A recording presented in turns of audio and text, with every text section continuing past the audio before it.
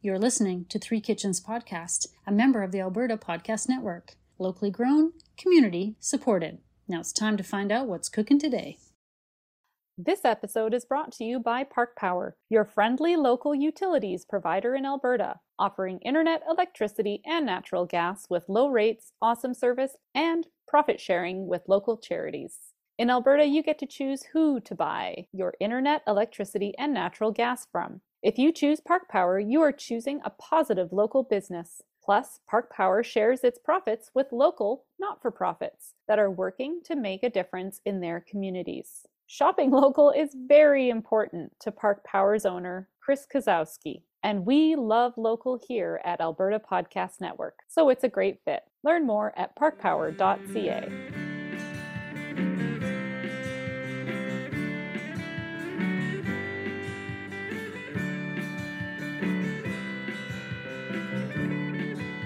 Welcome once again to Three Kitchens Podcast. We are your hosts. I am Heather. Over there is Erin. Hello. I almost said the wrong name. I almost said that I was Erin. What is happening? It's Monday morning. That's how it's going to go.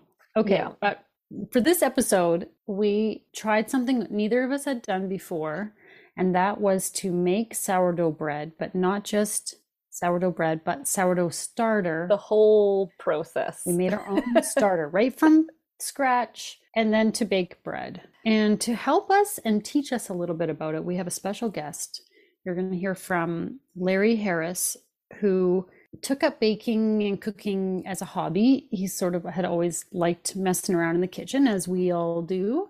And then he went with his wife for their honeymoon to Paris and really got into bread and was like, oh, this bread is so amazing. How can I make it at home? Because according to him, he couldn't find artisan bread like that. And why not go play in the kitchen and try to create it yourself? That's great inspiration when you go somewhere and you experience it and you're like, I want to bring this to my home. Yeah, exactly. So he used his time in the kitchen as a creative outlet from his day job, and he was making bread and goodies and cakes and all kinds of stuff. And eventually he grabbed a spot as a contestant on the Great Canadian Baking Show, season 4. And he knows his breads because he proved it by earning the title of Star Baker for Bread Week on his season of Great Canadian Baking Show. Whew. So he's got a lot to teach us about sourdough. Yeah, I love that he comes to this from a completely self-taught position. Mm-hmm. And he brought to us this fantastic it's not even recipes. He guided us through this whole process because there's so much out there on sourdough and sourdough baking, and it immediately seemed really intimidating. And so having him bring his method to this and troubleshoot with us and really help us to make sourdough happen. There were multiple pages of instructions and recipes. Yeah. And that's not to say that it's complicated. It's just he's very thorough. Yeah. And giving us different options, different methods and techniques. Yeah, and he talked about having a spreadsheet for when he bakes bread, and he can calculate how much of each flour or whatever. He's like, he really... Yeah, he knows Larry it. and Erin and their science brains came together, and I just sat back and like, okay, whatever. I'm not making a spreadsheet. Aw. You know me, okay? I can just tell you, we're going to get into... With Larry, we're going to talk about the bread that Erin baked. Mm-hmm. I'll just tell you that because I made this attempt at baking the bread after we recorded with Larry. So I'll just give you a quick status on that. And we don't want to get into it too far because it didn't work out for me so well. I believe my trouble was in the proofing stage. I was too distracted and not paying attention. And I think I vastly overproofed my bread. So pay attention to that, everybody. And Larry's got some great tips and advice for how to not only create your starter, but bake the bread itself. And Erin, you learn from Erin's experience as well, because she's, how many loaves have you baked now? I think I'm into my 4th loaf now. So I'm trying to do it weekly as he suggested, because my starter can live in the fridge over the week, and then I bring it out on Thursday and I start getting it ready and then start making it on Friday. And by Sunday, we've got this loaf of bread for the week again, and it is really fun to do. So one more thing, we did a fun thing with Larry at the end of the episode. Yes. And instead of a rapid fire question segment, I came across this little quiz on BuzzFeed.com that was, what kind of bread are you? That's right. I asked him the questions, he gave me the responses, and I filled it in as best I could for him. And then we came up with his response. So you'll hear that at the end of the episode. But Aaron and I also took the quiz, and mine came back as banana bread. Technically, it's not a bread, but everybody loves it. I was like, what are you trying to say here? Well, I came back as a pretzel. Oh, yeah, right. Which I'm a little bit twisted and salty. So. I kind of like that. I think that's kind of accurate. Oh, dear. I'm an imposter. I'm going around pretending to be the real deal, apparently. But I'm lovable. There you go. That's all right. You're lovable. I'm salty. Well, enjoy this chat with Larry. I hope you learn lots about baking sourdough. Yeah. Let us know how it goes. And contact him if you have questions or wonder anything, because he is a fabulous resource. Even if you've already tried to do it or you're having issues with something you're baking bread-wise, he does some amazing stuff in his home kitchen. So. Oh, yeah. Yeah. And he's so open to it. You can just send him a message on Instagram and he'll get back to you. Yeah. Okay. Enjoy. Hi, Larry. Hi. We are really excited to have you here today to talk about baking better bread at home. Welcome, Larry. Thank you. It's great to be here. So can you tell us a little bit about how you got into being a home baker? Sure. I think I've baked or cooked a lot of my life, but I really got into baking after my wife and I went on our honeymoon, and we went to France, Paris, and southern France, and just seeing just enjoying a baguette, fresh baguette, and all the pastries and all this other stuff. It just was amazing, and that's not something back in the early '90s that you could really get a lot of in Edmonton or Alberta. Right. It wasn't as easy to find as it is nowadays. And that's when I really started baking and doing a lot more baking and just getting into it then. And did you like take classes, or were you just self-taught? It's all been self-taught. I've never taken any baking classes. And actually, the first time I took any cooking classes was a couple of weeks ago. I took a short course on marmalade and one on making candied fruit. Oh, wow. First time I've ever taken any courses.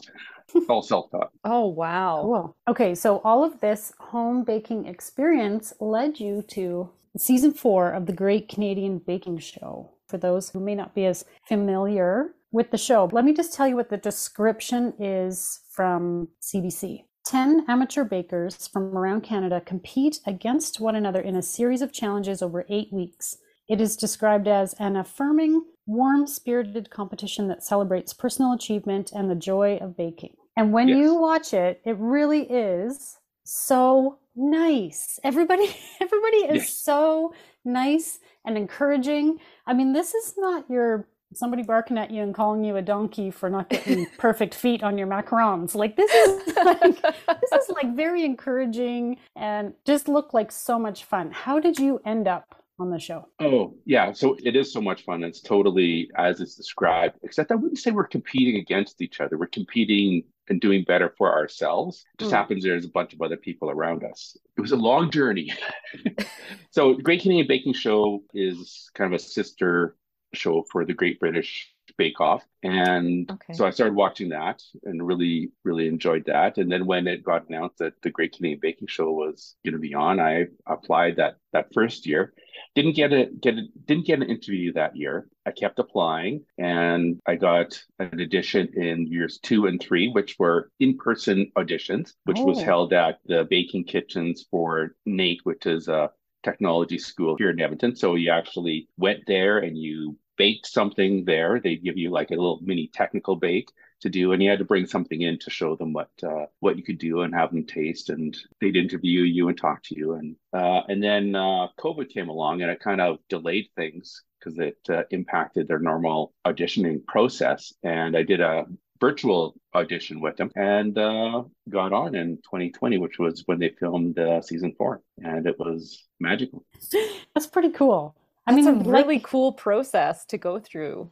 Yeah, there's not a lot of people in each season. No, there's Yeah. 10. Okay. So now it's 6 seasons in, so there's 60 people. You're close with the people that you're with on your season, and then you're also close with everyone else as well. And we also get together whenever we can in different cities. I was just recently in Vancouver and got together with Sheldon, who was on my season, and also Lauren, who was the winner of season 6, and also got together with Karen, who was on season 5. That's Oh, awesome. So fantastic. What an awesome Yeah. community. So what did you have to do to get ready? Did you feel like you had to like we recently had someone on the show who competed in a Netflix bartending competition show, Yeah. which would not be called warm spirited, and Spirited. it was spirited for sure.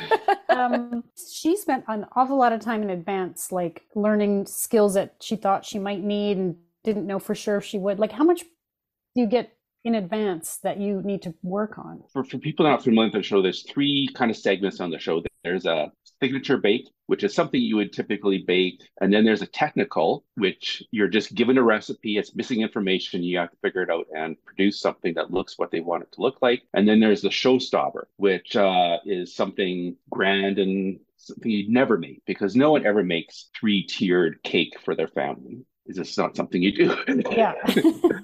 So for the signature and showstopper, they give you briefs in advance. This is what it's going to be for this week. Come up with a recipe. So you have to come up with an idea recipe, get it approved by them to make sure that not everyone's doing the same type of thing. Okay. Mm-hmm. And so you want to get your recipe in right away so that you can do what you want to do. And so you can practice that. We started getting these probably a month and a half before the show filmed. So we could practice. Okay. They all have to be your own recipes. You can't pull a recipe from a book and just submit that. They all have to be your own recipes. And then you submit them and develop all your recipes for all the shows.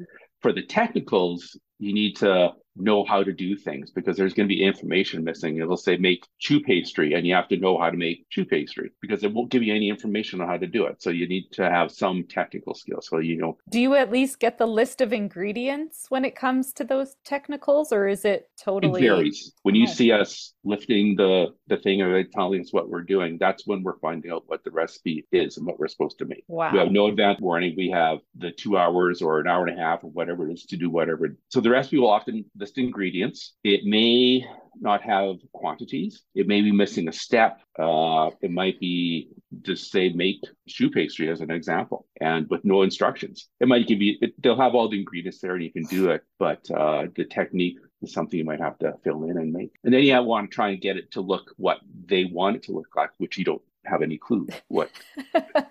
So there's often a lot of variation as to how things turn out. I always find it fun to listen. People are saying like, "Oh, I've never seen this before. I don't know what this is supposed to look." Well, I hope this is what it's supposed to look like. Exactly. Because they do film it 2 days in a row, like just as it's presented on TV. They have a signature, and then we have a little bit of a break for lunch, and then we do the technical, and then the next day is the showstopper. So usually at the lunch, we're talking, so what do you think the technical is going to be? And we throw ideas back and forth, and we are invariably not correct, but sometimes we're close, but fun trying to figure out what they might give us based on what they've done in the past. For the listeners too, in case they don't know, each episode is it's around a theme. So one episode is all about cookies. One episode is all about pastries. One's all about bread. And that's the one that you were the star baker for that week. Yeah, that was a great week. And everyone seems to have some sort of strength. Mm-hmm. And I think people knew that my strength was probably breads. And so the producers are always trying, so is this your week to win? Is this? And it's like, no, I'm not going to say anything, because if you say things like that you're going to win, you're invariably not going to win, and you're probably going to go home that day. So I was very careful not to say anything. But I was very, very proud of my recipes that I created for that week. And luck might be somewhat, the technical was making pretzels, which I've made pretzels before. So that was good. I knew what to do with that. Although they gave us lye to use, which was, it's not something I'd ever used before, but it's something I would use forever going forward, making pretzels, because it actually makes a huge difference. Oh, interesting. I made pretzels for the podcast a long time ago. I did not use lye. I was like, that sounds scary. I'm not going that. Nope, not doing that. Don't put your hands in it. Yeah. Now, you're allowed to bring some things with you. And one of the things you brought in was cheese, wasn't it? You Yes. made your own brie cheese? Yes, that is I correct. was like, what? Where'd he pull that out of? Oh, I just made, he's like, oh yeah, I made it. I just made Like, some what? cheese. Yeah. The short story on cheese is a group of us got together making cheese, following a bunch of recipes in a book. We did this over a year, and we met once a month, and we would make different cheeses through this book to learn the process and stuff like that. And so that's where I picked up making cheese.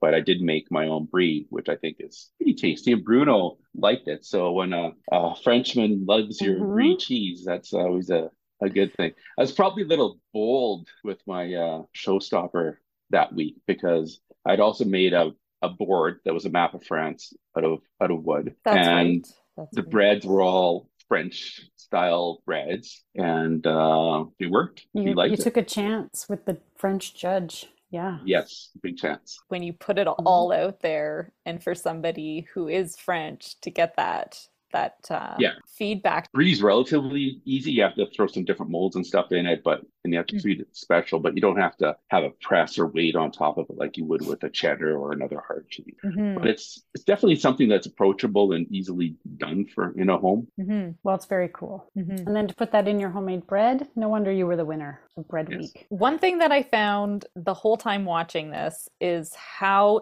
intense the time aspect was. Just to get down to the point where you're comfortable doing those things as rapidly as you are demanded to is incredible. And then you get interrupted by people asking questions and things Yeah. like that. And How do you cameras not and tell them camera to in be your like, face. go away?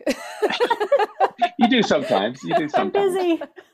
They actually do respect that. If you're in the middle of something and you know just give me some space, they'll back off a little bit, but they'll hover. I am my background is more using Excel and stuff like that, so I actually had just about every minute planned out for every recipe that I could look at it and say, okay, if I'm doing this step, I should be at this point with the time, or if it's at this time, I should be at this step to help gauge how things are going. I mean, they give you times that you can do these things in. You sometimes have to take some shortcuts to make things happen in that time. Like normally, if you're making a custard, you would put it in the fridge and let it sit there for 6 hours or whatever. You don't have time to do that, so you have to spread it thin. You have to stick it in the freezer or things like that, so you can get it in 15 minutes instead of 6 hours. So you have to figure out tricks like that to help with your time management, different techniques to do things quicker. I love the Excel spreadsheet way of doing things because that's what I think I would have to do if I was going to get anything done in that time, Yeah. especially when you're doing multiple things at once. You would be fine, Erin. I would be out immediately. I wouldn't even make it on the show. I'm too disorganized.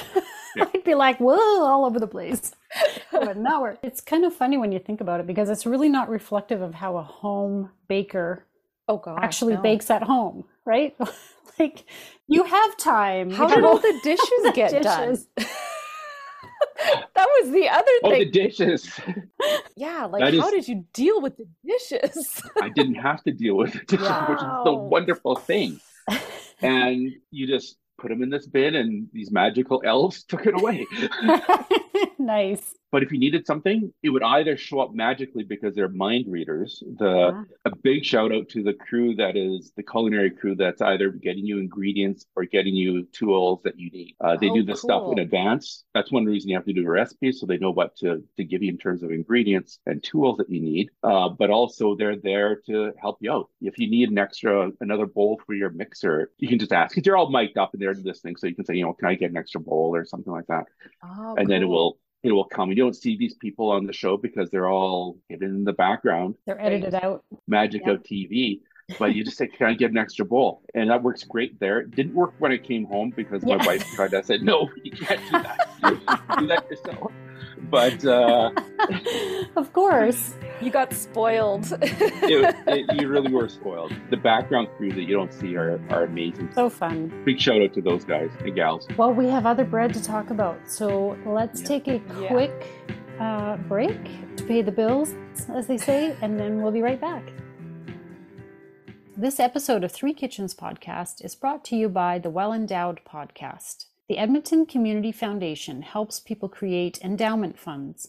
The podcast tells the stories of how those endowments intersect with the community. The Well Endowed podcast explores the impact of passionate people who are working to make Edmonton a strong, vibrant city to live in. Subscribe at thewellendowedpodcast.com. Welcome back. We are here with Larry, and we are going to dive into the sourdough recipe that he gave us. Mm-hmm. I personally loved this because I did not fall down the sourdough learning hole that everybody did during COVID. I paid a lot of attention to it and saw everyone doing it and was like, wow, people are making their own bread. Cool. I'm homeschooling 2 kids, so I have no time for that. But now I've been thinking about getting into sourdough and being like, oh, I want to try this. I do bake my own bread all the time. And this was like a match made in heaven because I got to be guided through this process very kindly. Like a kind judge. Yeah, exactly. But Heather didn't. No. Okay, well, let's just get it out of the way before we start talking. I started my starter. Let's just say it was a non-starter. I don't know what happened. It didn't do what it was supposed to do. I could tell it wasn't. And I'd ask Aaron, okay, what does yours look like? And is it growing? And is it doing whatever? And mine was just not the same. And it was not bubbling quite as much. And it was like, I don't know what happened, but it was like a dud. I started it again. I have one going now that looks much different. So I feel like somehow doing the same thing with the same bags of flour and everything, I have somehow figured it out the second time. So I'm at day 10 today. So I promise I will follow up later when I've made good activity. Yeah, oh, it looks good. It looks much different. So that's how I know the first one wasn't working. So anyway, now we all know my starter didn't work. Aaron's did, thankfully. She can. This was a little bit nerve-wracking too, because Heather's like, it's on you. It's your job to make this happen. And I was like, oh God, here we go.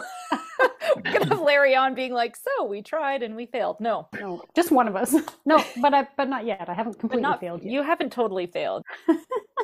We made a starter, which was really cool to do. It's its own little beast. My son has recently finished his first semester in foods class. It's not called home ec anymore, which I was schooled on when he came home. They had discussed sourdough and sourdough starters in class. And so when your instructions came in, I said, will you help me with it? And so we started our pet, as we called it. His name was Joe, which we shared with you and is funny enough also apparently your son's name. Yes. He goes by Joseph. But okay. Same name. Yeah. Yours probably liked because it had a nice name. Mine was Blob. It probably just was offended. Yeah. There we go. It resented your control over it. Yeah. So Joe was really loved. Everyone got so excited when in the morning we woke up and that line was on our jar and all of a sudden it's way above. He was way above it. But why don't we start at the beginning? Okay. Larry, why don't you tell us how do you make a sourdough starter? I've made sourdough starter and it's failed just like you, Heather. Okay. And I didn't let that deter me. I came across this process where you use pineapple juice to get it going. Different flours have different amounts of bacteria and things on it. And rye is one that has lots of good stuff to get things going. So you start out with some rye flour and some pineapple juice, and then you gradually start adding in your wheat flours using regular water. What the pineapple juice does is it sets the right acidity that the good bacteria and yeast are fine with and the bad ones don't like. So it helps get things going, gives you a better chance of success and that you won't get some weird things. Because my first starter had all sorts of weird colors in it, which I knew wasn't good. And then you keep feeding it a little bit each day. After it takes about a week-ish, and then you should start seeing some bubbles, and then you start getting excited, and you just keep feeding it and encouraging it along, talking to it if you're so inclined. A little bit crazy, but you can if you want. And then eventually you get this thing that's starting to double and triple in size, and then it's ready to make your first loaf of bread. It shouldn't take a lot of time. The initial getting the starter going, you're doing something every day, but it's like for 2 or 3 minutes, and then you're done. So it doesn't take a lot of time, but you can be making sourdough bread in 2 weeks, and the actual bread making process doesn't take a whole lot of time.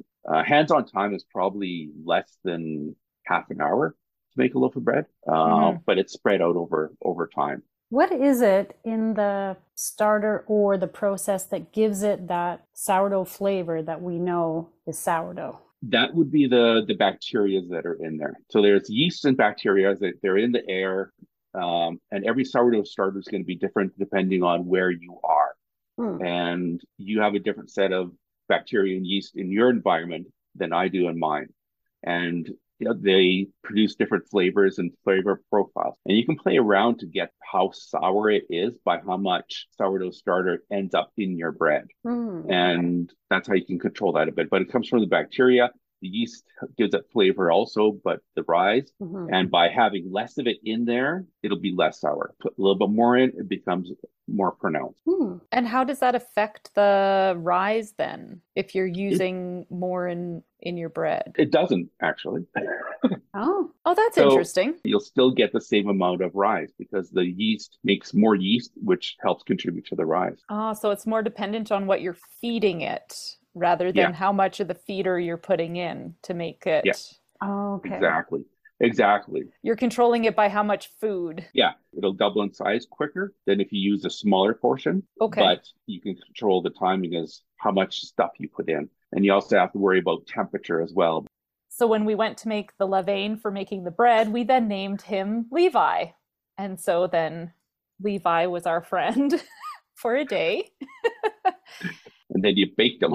And then we baked him and we ate him and we made sourdough bread. She's made 3 loaves now. Excellent. Because all these things are in baker's percentages. So you can actually take this recipe, put it in a spreadsheet, and adjust things, keep all those percentages the same, and everything will adjust. And you can change how many loaves you need to make or the size of the loaf. And this is where the spreadsheets and math helps. Now, first off, the most important thing is to get a scale. Use a scale for doing any baking. And then you can just play around with it. This basic sourdough recipe is based on 100% flour. So everything else is based off of that 1,000 grams. And that's how the baker's percentage works. Okay. So you can play around with that flour within there. You can make it all white flour. You can make it all whole wheat flour if you wanted to. You can put some rye in there. As long as you keep it at that 1,000 grams, everything should kind of work out. And I put that kind of in there because if you start increasing the amount of whole wheat flour in it, it absorbs water slightly differently. So you might need to add more water. And it's just something that comes with practice and how you use it. And you can go and experiment with different grains. Like this past weekend, I made some bread using red fife grains that I milled myself that came from Chatsworth Farms. Oh, so cool. Yeah, I saw your post about that. That's awesome. Yeah, so you can do that. You can get spelt grain. You can get kamut grain. You can get einkorn grain. There's all sorts of different grains you can get out there. Rye, and play around and get different flavors and profiles of your bread. What's the difference between all-purpose flour and bread flour? The type of wheat that is used in it. Bread flour will have more protein in it, and in Canada it comes typically from hard red spring wheat, and that protein helps with developing the gluten and all that. All-purpose flour will have less of that. It'll have a mix of grains in there, and it will tend to have a slightly lower protein. Having said all that, we're kind of lucky in Canada. Our all-purpose flour is perfectly fine for making bread. That's good to know. The grains we grow in Canada tend to have higher protein. And the other thing is unbleached versus bleached. Try and use unbleached because it's just less chemicals in it and it's a little bit more pure. I like to use organic flours and stuff just because they have more of the beneficial bacteria and things on it so that you get a better flavor, better tasting bread. And you tend to be supporting local farmers a lot more by doing that as well. But the chlorination process is useful in flour on certain cakes and that because you need a certain acidity to make some of the things in a cake happen. For bread, it's less important, but trying to get something as pure as possible. So I got to taste Erin's first loaf. There was like an air pocket at the top of her loaf. So how does that happen? What happens there to create the distribution of air within the loaf? There's a couple things that could have happened. It could have happened from the way it was shaped. It could be that it was not proofed properly. So don't despair. Make another batch. As she did. As you did. Because it happens even after making thousands of loaves, you'll still get a little, how did that happen? Oh, okay. but it's probably around the shaping and the pre-shaping of the bread. How was the second loaf? The second loaf was better. I found the first one was very dense. Yeah, the bottom was very Gummy? packed and gummy. Yeah, that's a Yeah. good word for it. And then the top was just kind of like there was that Yeah. gap. There, like you say, there's so much information that the stretching and folding to get the gluten to kind of hold the air within all those little pockets, it maybe just kind of broke and all kind of popped up to the Yeah. top. Yeah. So now that Hmm. you've given me that information, I am fairly confident that it was slightly overproofed as well. Oh, okay. Probably could have shaped it sooner. Hmm. What happens when it overproofs? They tend to they may look like they're right. You'll get a little burst of it, but then it'll kind of sink down, and that'll contribute to the bubble forming at the top and also that gumminess Okay. at the bottom. And again, there's a whole bunch Interesting. of science you could get into testing the pH and when it's all ready and stuff like that. But Ooh. it's You're giving her ideas now. She likes this kind Can I of get stuff. some pH strips and just test my no, you dough? need to. It's easier to get a proper pH meter. Oh.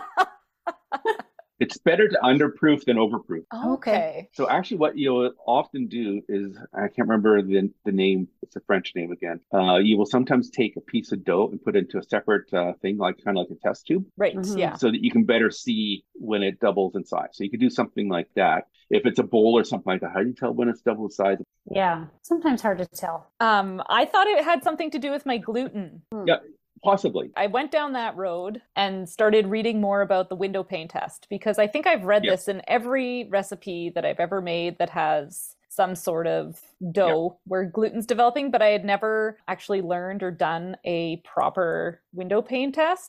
We do 4 sets of folds. Check it before you do your first one. There's a good way to learn. It's just going to tear apart. You're not going to be able to make the window pane. Mhm. Always do it before you do your stretch and folds. So do your first set of stretch and folds and let it sit for half an hour. You test it again. Still probably going to break on the second one. Third one, it might hold a little bit longer. And then by the fourth one, it should be a good window pane where you stretch the dough out and you can see your hand behind it. If it's still breaking, do another set. It should be good. I don't think I've ever taken it past 5. So there's a combination of factors, but I think the overproofing was the bigger one. So cool. I'm going to be making it again tonight. This is what's going to happen is I'm going to start this again today because I feel like I can't stop now because I've got the starter out. It's only going to take me a little bit of time and going through the process again and again because it's so much fun. Don't forget to feed me as you need your official taste tester. No, this is good. The first Yes. loaf that I tried, I mean, the flavor was fantastic.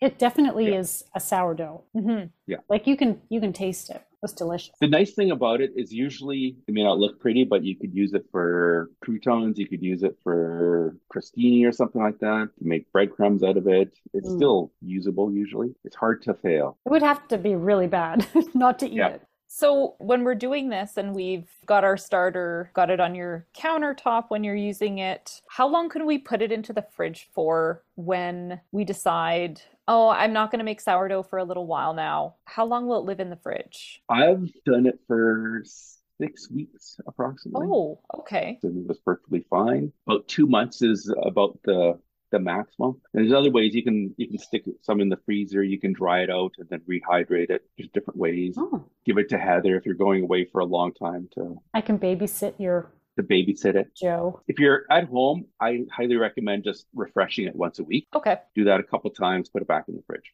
Okay. That just keeps it more vibrant. Yeah. So when I refresh it, do I let it do its doubling and go through its process before I pop it in the fridge? Or would I want to feed it and then just put it into the fridge directly? Let it do its doubling and then put it in the fridge. Well, I think it's going to be a little while before I do that. Yeah, like I've caught the bug. typically what I do is mix up the levain. I'll have a little bit of sourdough starter left and just put it in a container, put it in the fridge. And then it's there ready to go for the next time. And if you get a bunch of black liquid on top because you've left it for 2 or 3 weeks, just pour that off. What's that? It's just alcohol. Don't drink it. Get some good gin or something like that instead. Don't drink alcohol. Good thing you said that because I'll drink just about anything. Yeah, just pour it off. It kind of looks gross. Yeah, I would be thinking something's I'd gone be really afraid wrong. of that. Yeah. Yeah. Good to know. Yep.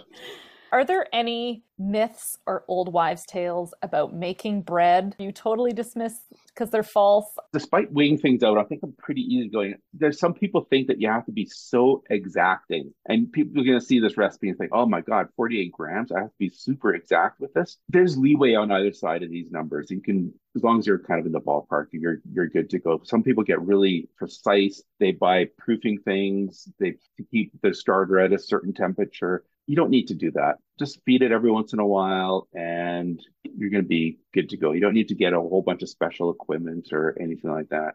It should be something that doesn't take much time and something that you can enjoy. But if you want to go down that path, go down that path. Nice. I'm glad to hear that. That's good advice. It is important to be quite precise with some things with baking. So it's good to know that there's a little bit of flexibility.